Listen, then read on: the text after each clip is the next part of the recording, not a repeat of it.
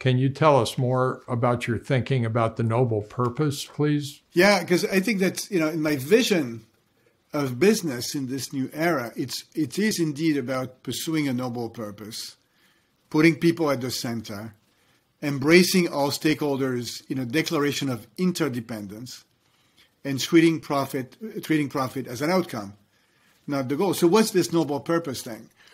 It's not just a statement you put on your website. For me, you find it at the intersection of four circles.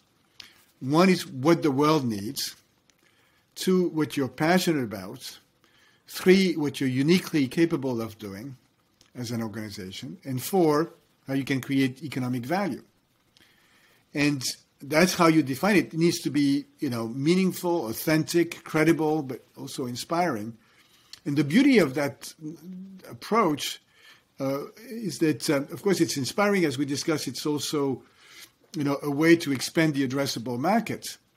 And if you can then align the activities of the company around that, then I think magic happens. But you need to do the work of, making that purpose the cornerstone of the strategy and translating it into specific, very concrete strategic initiatives. Triaging your activities. We all remember when CVS decided to stop selling, cigarettes.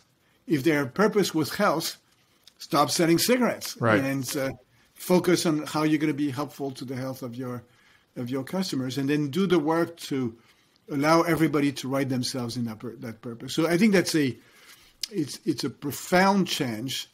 It's become almost a fad. So there's a danger here.